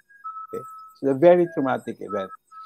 And so if you erase and say fake ang Jabida massacre, then you negate the rationale of the MNLF's rebellion, which was this genocidal campaign, accordingly, waged by the Philippine government, Filipino colonialism, and Christian settlers to eliminate Muslims. So, ibig sabihin, kung hindi totoo ang Jabida, hindi totoo ang MNLF rebellion. Hindi totoo ang MNLF rebellion, para kipa, di ba? Which then goes back to the idea that in the long run, if you go further deeper, it says, ito mga Muslims talaga walang ginagawa kundi gulo lang. Diba? Correct. Well, in fact, these are very, very, these are very principled people, peasants who left the farms to go to Libya and Malaysia to train to fight the army. So you negate the struggle of the Filipino people. Okay. Now, the second interesting thing about this Jabida massacre is they're attacking, say, Marites Bitog and Glenda Gloria for saying, well, it's really false. You know what's absent? The Muslim voice. And the beauty of Marites and Glenda's chapter is they really went there and said, can you tell us what happened? No. None of these critics, Miss Marcos included, have ever done that. Because if he does that, then Muslim communities in Jolo, in Cotabato would say, bakit niyo pinagpapatay yung mga anak ng mga dati nanay namin? Under the name of the New Society. So this is a very interesting attempt to undermine, to undercut the historic struggles of the Muslims. Yun lang. Thank you for that powerful reminder, Jojo. Yung erasures na ito, yung mga historical distortions na ito are not parang inconsequential distortions, if you will. No? Meron silang powerful implications on how we understand the rest of our history. And personally, because of my own work also among young people sa Marawi, aware din ako na of how these things can play out in their own consciousness about their marginalization and exclusion and the national imaginary. Basahin ko lang ang mga very encouraging remarks of our audience. Sabi ni Colleen, we are listening and we will continue to listen. Salamat Ateneo Press. Looking forward to reading the book. Sabi naman, marami nagsasabi ng mga very positive. Si Angelito David, good afternoon po. Kudos. Si Giolo Putong, sabi niya, excited to purchase. Good job, Ateneo. Badges. Yan. So thank you so much for those very positive and encouraging words. Natutuwa po kami na hindi lang pala kami ang nag-uusap-usap sa librong ito. Meron pala mga interesadong mga magbasa sa mga sinulat namin. Leia, maybe this question is for you. We have a pahabol question. Sabi nitong tanong nito, since people's attention span, so ang assumption niya ay maikli lang ang attention span ng mga tao is only 10 seconds or 1 minute, how do we nuance? Should we justify? Should we just then simplify? I have to admit, okay, I have not really given this the approaches. I don't live in the Philippines, so I don't actually encounter a lot of people. I'm not on the front lines like Mike and JC are. But I guess just speaking for myself, from my own conversations, I guess what I try to do is acknowledge the complexity of the issues. And then I guess I just try to talk about, well, yeah, you can, just say, I just acknowledge, I guess, that there's no simple, you can't reduce it to a soundbite. I don't know if that's really the solution to reduce it to a soundbite. But maybe leave it hanging, and maybe that opens up curiosity, they'll pique their interest rather than, just feeding them what you think they need to know. Maybe just provoke thought is what I would do. Yeah. No, ma'am, I agree with you. I joined, if I may just, for a few seconds, I'm part of this leadership bootcamp, series of leadership bootcamps organized by DOST for their own science scholars, undergraduate students. So every other week, I join them in different parts of the country. And syempre, yung topic ko is youth participation, democracy, citizenship, and I would talk about what's the role of young people in democracy today. And then with just that one question, mauubos yung 1.5 hours, students talking about their own disappointments and issues and questions about the past and so forth. Hindi ako sure kung kaya siya ng 10 minutes lang eh. Definitely not, no? And I suppose maybe if I would to answer this question, parang hindi eh, baka spaces for conversations. Really, no? For good and deep conversations. Kasi marami naman nagtatanong eh. I'm sure JC knows this very well, given his extensive work around the country as well. Ikaw, Mike, how would you answer that question? Can you TikTok history? Can you? Is it worth doing that? I'm sure there are many public historians who are doing that. We know them. May mga gumagawa na. TikTok historians, may mga gumagawa na. But to answer that question regarding yung 10 seconds attention span, for me personally, hindi ako convinced na stale na yung never again slogan. And I mean, slogan as yung negative concept ng slogan na parang sloganeering, napaka-simplistic. It serves as a certain purpose. Eh. Diba? Hindi naman lahat ng manifestos ay babasahin na as is. In the same way that textbooks cannot be written as, diba, nuanced academic works. May kanya-kanyang audience yan. Eh. You can't turn every historical film into a well-researched, primary source-driven book. And ganun din, slogans, kasi iba yung audience ng slogan, it's meant for mobilization. So, it's meant to be simplistic. Pero, kailangan, lalagyan mo rin ng iba pa. So, aside from slogan, anong kasabay ng slogan? May libro, may pelikula, may chit-chat, may TikTok. It needs something else. So, for me, if never again is passé, it's no longer powerful, then the next question is, what do we replace it with? So sa akin ganun. We still need certain keywords na parang pag yun, we can mobilize people. Slogans for me are still powerful. Pero going back to your point kanina, Mike, Hindi ba yung mga slogans na yan, they shut people down? Na parang, iba naman yung purpose niya. I mean, may iba-ibang tao. May ibang tao nagsa-shutdown, may ibang tao they're more open to, you know, watching something na TikTok, may ibang tao more open to watching na documentary. So, lahat ng possible weapons in the armory, kung pa pwede nating dalhin dyan, dalhin natin. Good. JC, do you agree? Actually, I agree. Sinubukan ko mag-TikTok myself and I found it really quite difficult.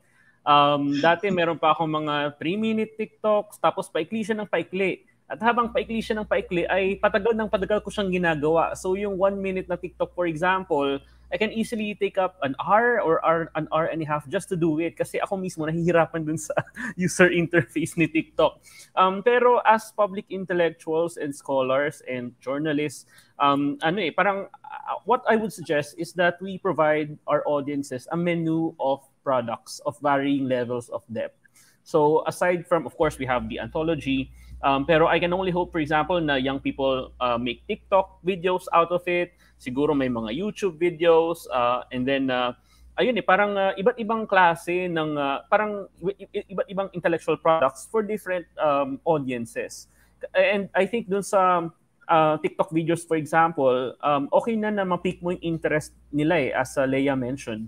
And siguro yun yung window para mag-explore pa sila by themselves na, interesting to parang siguro maghanap pa sila ng additional material. So, it's a lot of hard work, pero given the current information ecosystem that we live in, we may have no choice ang hirap bitawan yung ganitong klaseng platforms na hindi pwedeng wala tayo sa YouTube, hindi pwedeng wala tayo sa TikTok or Twitter or Facebook o kung ano man. Especially among us na yung mga bosses natin, and we have something to contribute to the conversation. So yun, sana may TikTok out of this Marcos era book. Siguro, can I just say something? Siguro yes, gurang please. na ako nito. Pero ang image of this conversation actually is nagtatagayan tayo sa kanto ng Katipunan at Aurora Boulevard. yung one of my beautiful images in the 80s was, Rian Alejandro would go to that corner and just listen to taxi drivers talk about everything from the existence of God to the size of Imelda's legs. So it's conversation. The other book actually that really inspired me, which is, you can do TikTok, social media. At the end of the day, it's still conversation that's important. Kung nabasa niyo yung Jalan-Jalan ni Marites Vitog, have you ever read her book? She and Chris Yabes wrote this wonderful book about the two of them going around Southeast Asia, Jalan-Jalan. That's the classic conversation that we get. I mean, for me, when I read that book, that's when I realized we're Southeast Asians. It wasn't an academic book. It wasn't James Warren. It wasn't, Cesar Abid Mahol. It's these two journalists, Marites Vitog and Criselda Yabes, going around Borneo and Bib Iaga and chatting with people and then realizing that there is this regional thing. And I think the big problem really is TikTok may be a young generation, but much of people remembering our story is oral. And it has to come to conversations. It's like my students are saying, bakit ko kayo nawala sa Pilipinas? Or me encountering actually a janitor here na Ilocano who fought in Mindanao. Or encountering this imam in Cotabato City who was one of the second to 100 cadres of the MNLF who were sent to Libya to learn how anti-tank warfare, anti-tank battle, and being taught by East German specialists. So these guys moved around. They have their stories to tell. Pero yun lang TikTok derails that. And the way we can compensate for that is to sit down and be like really good journalists and listen to them. So the young people, I encourage you to read their book, yung Jalan-Jalan nila ni Marites at sa ni Chris. It's a classic way of doing field work. Yeah. Parang sa Bisaya, di ba? Suroy-suroy, no? Suroy-suroy. Suroy-suroy, no? Yun ang Jalan-Jalan Malakad-lakad. Yeah, Jalan-Jalan. My dissertation was the result of conversations with old people, old Muslims who weirdly had New Jersey accents. Kasi yung first teachers na were American soldiers. Like, where is this coming from? So the curiosity, I think, is there. And we just have to start talking to people, including people we disagree. I had this wonderful conversation this afternoon with my student who is the niece of Chavit Singson. You know, like, wow, this is the niece of Chavit Singson. Is my student here who's, you know, very pro Marcos, very pro Duterte, very pro Trump. But it's an interesting conversation we had. I know. So I think it's more important than just, you know, social media. I think it's, as Mike pointed out, it's a multi-pronged thing. And hopefully this small contribution, small book is, you know, will help in that conversation. So Tagayan na. From Jalan to Tagayan. Yeah. Salamat. Right. Thanks, Giorgio. Maganda ang sinasabi ni Jed Baluyat Alegado. Sabi niya, congrats Admu Press, editors and contributors. Excited to have a copy of the book. So, salamat kayo, Jed. Let's wrap things up. Final words from all of your final words for our audience. Many of them are still very much engaged. Pero if you could somehow comment on this particular issue, I want to bring this up kasi sa tingin ko, this is really the crux of the matter today. The credibility of public intellectuals. We are all public intellectuals, one way or another, right? Journalists, scholars writing for Rappler, scholars engaging different students around the country. We are, no? Pero I wonder if we are still the credible people that the public can listen to. May I ask you to comment on that as you give your final remarks, and whether there is still a place for deep and nuanced and really good conversations about the Marcos era and about our politics today. Shall we start with our, let's start with JC. Let's start with our contributors and then we'll end with the editors. JC, you want to start? Thank you, Jail. Ang napansin ko lang in the past couple of years is that the government has increased its attacks on journalists, especially in the Duterte administration. Pero they have shifted gears to attack public intellectuals in the past couple of months, I would say. Parang yun na yung phase 2 ng kanilang operations, as it were. And it's unfortunate on the one hand, pero on the other hand, I'm also encouraged by this new SWS survey released just yesterday, I think, na nagpapakita na actually parang 4% lang ng mga sinurvey ng SWS ang nagsasabi na public intellectuals ay source ng disinformation or fake news. By and large, yung pa rin talagang mga social media influencers. Although, of course, you might say na in these days, may intersection na between public intellectuals and social media influencers. Pero ayun I'm still heartened by the fact na marami pa rin naniniwala sa public intellectuals, pero we have to be on our guard. Kasi parang they're after us na. So we really have to help each other out. We have to close the ranks and, well, not close the ranks, pero really just look out for each other. Kasi napaka-perilous ng environment natin sa ngayon. Napaka-toxic ng conversations and ayun, parang we just have to stand our ground. Thank you, Jail. And sana basahin niyo ang book. Thank you. Yes. Magkasama tayo dyan, JC. Maraming salamat sa message of solidarity. Mike, your turn. Yeah, sa akin, may dalawang side rin siya na on the one hand, yes, it's a threat na may ganitong mga nangyayari, discrediting public intellectuals, journalists, historians. But on the other hand, it's also a challenge for us who are part of the academe, part of quote-unquote mainstream press, to also interrogate our position. Meron ba talagang inherent na privilege for us to speak on behalf of the masses or on behalf of the Filipino people? Baka nga naman may laman yung mga interrogations, yung mga accusations. Pero yun, okay, it shouldn't stop us from widening the discourse, kasi yun naman talaga dapat yung mangyayari sa atin. Okay? Hindi tayo papayag dapat na this atmosphere of anti-intellectualism would lead to, yun na nga, the criminalization of dissenting acts, of dissenting forms of knowledge.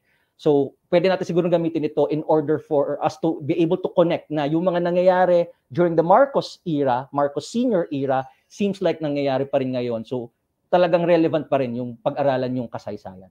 So, siguro yun lang sa akin yung take ko regarding that issue, and sana ay bumili kayo ng librong ito. Maraming salamat, Mike. Alam namin na may klase ka ngayon at nagpaka-late ka sa klase ngayon in the interest of nanonood yung mga estudyante ko. Salamat, Mike, for that empowering message. Thank you. Marites, it's your turn. Yes, I think the survey na nire-refer ni JC was conducted by Pulse Asia, wherein dito bad news for journalists. Pero this is not surprising because nag-umpisa na ito kay Duterte pa. So tuloy-tuloy lang. Ang results ng Pulse Asia survey, 40% of the respondents consider journalists as the source of fake news. So baliktad na ang mundo. Very challenging, maraming difficulties ngayon, pero we have to continue doing our work, which is to report the facts. And we have, ngayon kasi, I'm quite old. I'm not the social media type of journalist, but now I realize, which I did during the election campaign, was I also did TikTok with the help of producers in Rappler. So we have to compete sa platforms na pinupuntahan ng mga bata at ng mga younger generation. So yun lang. There's this. I was very sad dito sa result ng survey na ang baba na ng tingin sa journalist na dati noble profession, we bear witness to truth, reporting from the field. Ngayon, purveyors na kami of fake news. And this is the product of disinformation, also starting from Duterte's time. And under President Marcos, nung kampanya, he undermined also the mainstream media by not talking to us, by not giving us access. So yun, there's a lot of things to do, but we just have to keep doing our work. Good. Good. Maraming salamat, Marites. Yun din na napansin ko, kita ko rin na yung credibility ng mga journalists doon. Parang, in fact, ikaw ang una ko naisip. ikaw ang una ko naisip na nakita ko yung survey data sa mga kasama natin sa Rappler. But really, thank you. Thank you for that. All right, let's turn to our editors. Leia, final words from you, please. Well, that's a really, really great question, Jail, and it actually made me think of a larger issue beyond just this whole martial law book. And I guess it's about public discourse in general and access. I think that maybe the decline in the stature and credibility of public intellectuals also has to do with the ability to access the public in the first place. And that, with the rise of, with the internet, parang everybody can be an expert now, right? Parang we have lost the gatekeepers. I guess there was some kind of deference given to public intellectuals who were published because there was a certain process that you needed to get through in order for your views to see the light. But that's no longer the case now. There's no more gatekeepers. So in a way, people have to function as their own gatekeepers, and maybe not everybody is equipped to do that. So when I think about like how to deal with that, I think everybody's ideas, especially being aware of your audiences, engaging on different fronts, and maybe, I guess, just being wary of orthodoxies in general, because I guess in the what I'm seeing is a lot of skepticism towards expertise in general, but maybe it should translate to a wariness about this whole push to impose orthodoxies. Because I guess on the US side, one complaint is that parang the mainstream media represents only one point of view as well. So maybe it's healthy that there's, I mean, from my perspective, being here, it might be healthy in the long run to have different voices aired on the Philippine side. And I guess we just have to be more vigilant and just keep at it. Keep putting your voices out there, maybe in careful ways, because with the risks that that come with it. But I think on the other hand, you don't want an environment also that imposes thought, certain points of view. So I guess a good mix, a good balance would be good. I thought it was very wise, Leia. A good balance, a careful balance, not being overprotective, not being too imposing. Really, a healthy discourse, a healthy discussion. Again, the theme, it goes back to what we have been talking about the whole time, conversations. Maraming salamat, Leia. The last words, the last remarks will come from Jojo, also our editor. Yeah. Thanks. I think we have to admit that people will hate us because for two things. What we say is something that will make people uncomfortable. It's not only people in power who are uncomfortable, but people who are comfortable with what their lives are. Diba? So if you look at history, intellectuals or journalists are the first to go. No? Mao Zedong killed intellectuals, Stalin did the same thing, Hitler did the same thing. So we always have to start with the fact that we start with very limited audience because everybody is suspicious of us. Yeah? Right, no? Because you think of speak truth to power. You speak truth to power, power will have you arrested and killed. But also, if you speak truth to the people will be uncomfortable, because that's what you say. Well, what we're writing about is that to show you that this is not normal. What you consider as a normal life is not normal. Okay? When people are poor, kids are dying, etc. So I think we have to start with that in the end, actually, people will hate us, the majority will hate us, and that the most likely there will be a smaller percentage of people, however, who will listen to us.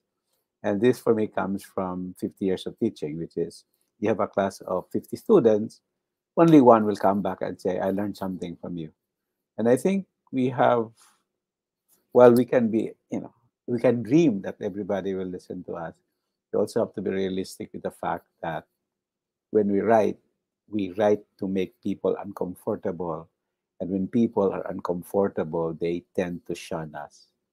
And the challenge then is to continue it to a point where a small percentage of people who read and listen to us will say, may punto din ito ah. That is what the sort of like the narrow world of the public intellectual is. So I'm hoping this book will do that. No, people will hate it. Some people will not read it. People just scan it. I doubt if majority of our readers will read it from page 1 to page 20, but hopefully it's there to sort of bother them, to bother everyone. Not only those who are pro-Marcos, but also, more importantly, those anti-Marcos, because of the history, that 15 years of darkness that we had to go through, which destroyed basically 2 generations. So yun lang, and I hope you guys read the book. We hope to come out with more books and interesting books in the future. These young scholars, these young academics, these young public intellectuals are sure to, come back with better assessment of history. And so, in our old age, it's good to say, yeah, we did something before we croak. Maraming salamat. Sir Jojo, those are very, very wise words, and I suppose many in the audience can resonate with that. And I hope that will resound in the days and the years to come. Salamat kaayo sa atong tanan, sa atong mga panelists, sa atong mga audiences from around the country and maybe in different parts of the world, wherever you are. Salamat kaayo. Thank you so much for joining us in this conversation. We want to encourage you, as we have time and again, that you please read the book, get a copy of the book. Ateneo Press says that it will be available. The pre-orders have already closed. Mukhang marami talagang gustong bumili, and now they are committing that it will be available via their website and online stores for purchase starting next week. We do have some questions about ebooks, ebook versions. Ateneo Press maybe. Ayun. So good news for you all, for all of you there. in other parts of the world, there will be ebooks in the coming months. Ebooks will come in the coming months. Pero kung hindi kayo makapaghintay, bumili na kayo, magpa-deliver na lang kayo sa mga kaibigan ninyo from Manila, DHL kayo. No, but in any case, yeah, at least may commitment. And now I can tell the world, that, so print muna, then ebook version next. Okay.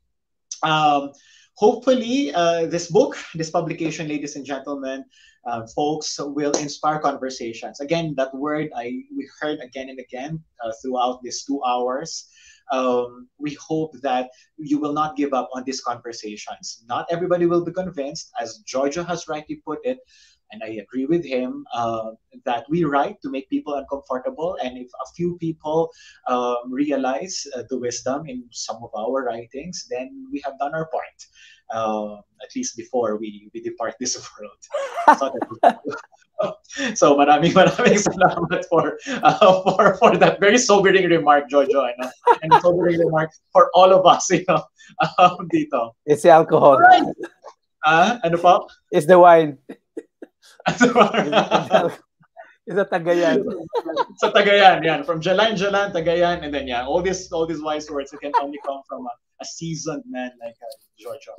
Giorgio, Leia, Marites, JC, and Mike, salamat kayo. Maraming salamat sa inyo. Salamat din, JL, for moderating. Thank you. Thank you, Almira. And hope to see you soon on these days. Hope we broaden the conversation. Yes. I think we have. Alright, ingat po kayong lahat mula sa amin. Ingat kayong lahat and take care and pagpatuloy lang natin ang mga conversations na ito. Magandang gabi po sa inyo. Magandang umaga. Bye. Thank you. And good morning. Congratulations. Sakto, 2 hours. Sakto. Sakto 2 hours? Yeah, that's good. Sakto, yeah.